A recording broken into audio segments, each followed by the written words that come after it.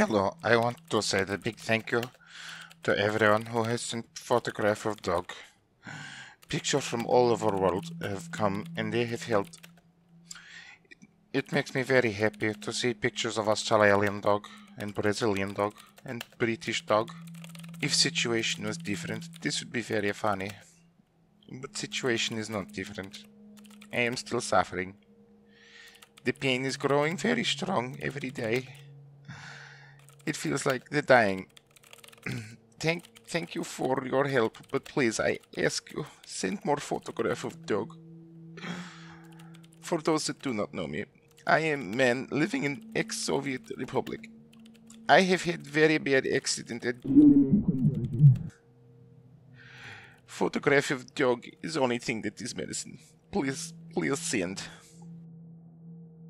Before the accident, I was only living with dog in apartment. Her name is Dasha, and she is Springer Spaniel lady dog. She have very kind eyes, but she is very naughty. It is because of Dasha that accident happens. I am not angry at her. I love her. I should have been more careful. I should have listened to the stories about. I work home from computer. Last week there was big project. I spent many hours on computer. Dasha is apartment dog, but her soul, she is the hunting dog. She make the barking at me a lot when I have to go to work and she see I am busy, she sleep. She naughty dog, but she good dog. After big project, I decide I will reward Dasha. I will give her many treats, but I am also promise her running. Where I live is big housing project with cement and factory. It is not good for the running. It is not good for dogs. I borrow my cousin car and we drive from city to forest. Closest forest to city is not very far. Not many people visit because the is near. When I was growing up, I heard many stories about it from uncles. They say it is all science building from the Stalin time. They say it's a bad place.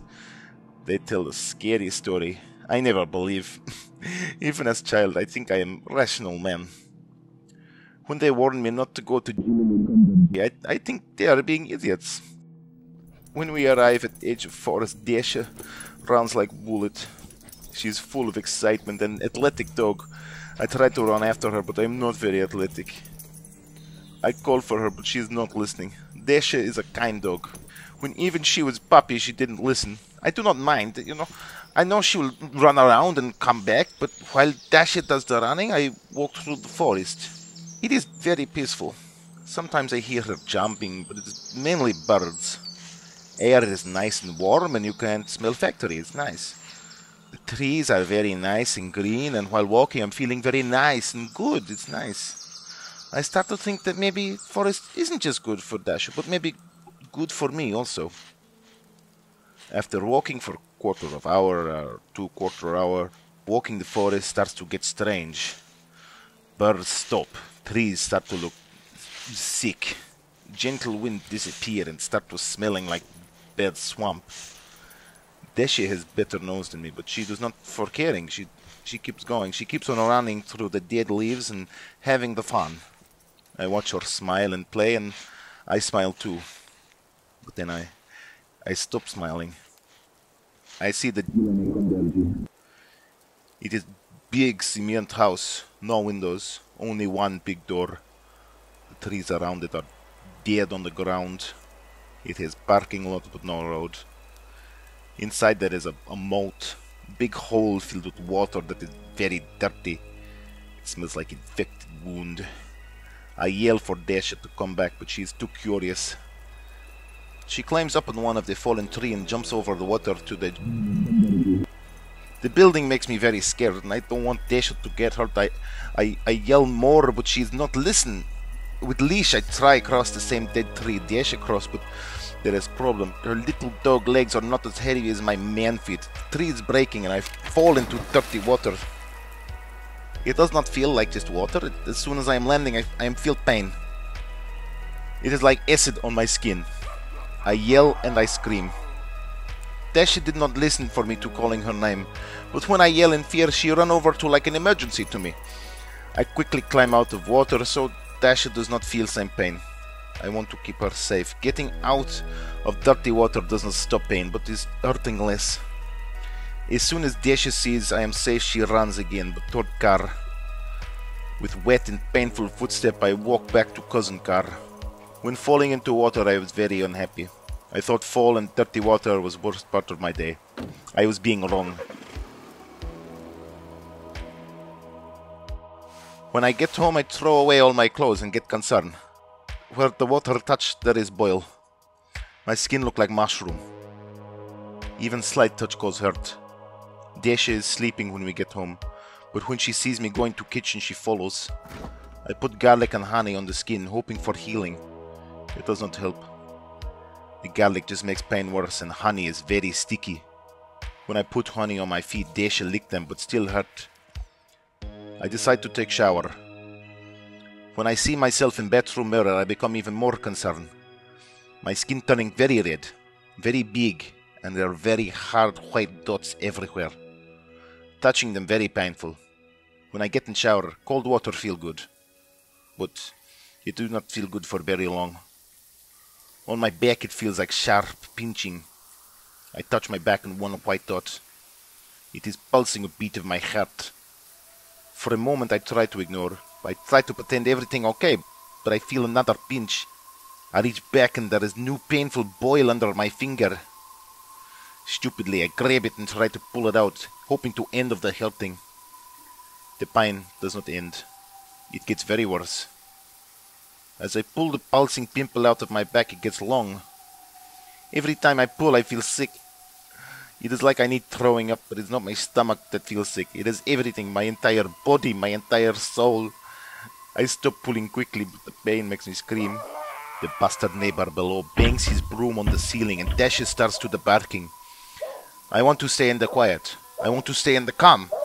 But there is another pinch. I look down at my arm and scream again. White worm is coming out of my arm. There is more pinches. With every pinch I feel another pale head coming out of me. They spin and stretch trying to get out of my body. Their little black eyes blinking as they look around the bathroom. Every time I move I feel the weakness. Every centimeter they crawl and I scream louder and louder. I feel the death. Even though I'm in bathroom in city, all I smell is swamp. The worms are being everywhere. They are coming out of my legs, out of my chest. They are crawling out of me and I can feel it killing me. Screaming, I jump out of shower and I run to front door. I am ready to run to my bastard neighbor and ask for help. I do not care anything other than stopping pain. But then as I reach front door, pain stops. Dasha goes quiet and watches the worms. There is many of them now, but they stop trying to crawl out. They move back into the skin with their big black eyes and they look at Dasha. For a moment I am happy that the worms are calm, but they are very big concern. Hoping to get help from neighbor, I put my pants on and go downstairs. While I dress, the worms are being calm. They watch Dasha and Dasha watch them. But when I leave apartment without dog, the pain starts again. As soon as Dasha is behind door, the worms start growing again. There is more worms. They crawl from my neck. They crawl from my fingers. I start screaming again. Dasha starts barking. Neighbor yelling too. I open door. As soon as worms see the dog, they are calm. Scared, I put Dasha on leash and walk to neighbor. When I knocked, he is screaming. He is too blind with anger about me making noise to hear me asking for helps. It is not until he open up eye hole and door his tone change. What happened to you? He asks. I fall in water near... Please help me, I reply. My God, you are a stupid idiot. We're going to... Everyone knows no man should go there. Get away from my home before you get me sick too. He says, and then he puts extra locks on door. I yell for more help, but he does not answer. He is bastard. I go back home with big concern, but when I get home the concern grow even bigger. The worms seem very interested in Dasha.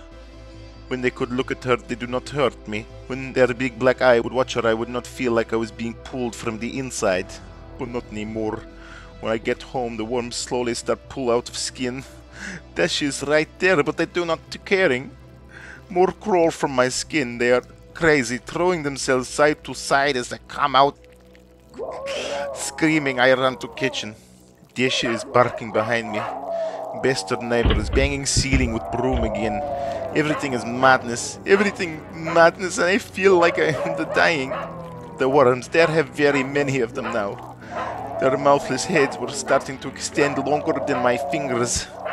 Every centimeter they grow is more screaming for me. I grab big knife and put my hand on board to cutting. Maybe I can cut off the worms. I think maybe I am make screaming end. Desha was barking but also licking feet. With every lick I could feel more worms pulling from under my skin. I need to get rid of the worms. I need to cut. But as I looked at my arm, all the moving life that came from under the skin, I knew that I could not cut. They were everywhere. There was too many of them. If I cut, it would be bleeding to death. But they were still pulling. I felt like I was drunk on a carnival ride going too fast. My body being ripped out from beneath me, and I transformed into massive alien life. Everything so painful. The only thing I could think of was more honey and garlic. The pain too much. I was running out of strength. I was thinking I am about to pass out. The worms keep on worming, growing inside me, hurting me.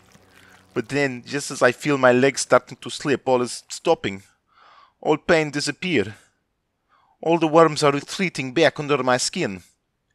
Their black eyes blinking and watching. Looking at the same place, the fridge.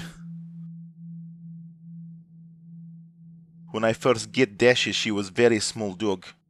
Her ears sometimes be wrong on her head, but they always make me smile. So I take picture when she is puppy, and put the photograph on the fridge so I can smile when I am having bad day. Picture did not make me smile that day, but it was making the pain stop. All the worms were now watching out the skin with the big black eyes. They're all looking at picture of puppy Desha with her ears wrong. It did not make sense, but I understood. I went to computer and finding every single puppy picture Desha I could find. When picture on screen, worms are being calm. When picture gone, worms grow and I scream. At first I am proud of figuring out worms, but I soon start worrying again. The longer they look at the picture, the more they blink. When they start to blink too long, they start to growing again. With screams waiting in the back of my mouth, I went on Twitter. I go to strangers around the world and I am asking for pictures of dog. In less than quarter of hour I have many pictures of dog. Florida dog and Scottish dog and Thailand dog, and many people send many pictures. These pictures calm my worms. I am still scared, but the kindness of strangers makes me happy. I love the cute picture and some of them even make me laughing. I have trouble thanking new friends because my English not too good and I can't do too proper explanation. So I am posting video showing what happened. I show worms. I show Desha. I tell how much hope they are bringing with their kindness. I am posting video thinking it will explain situation, that it will make others happy.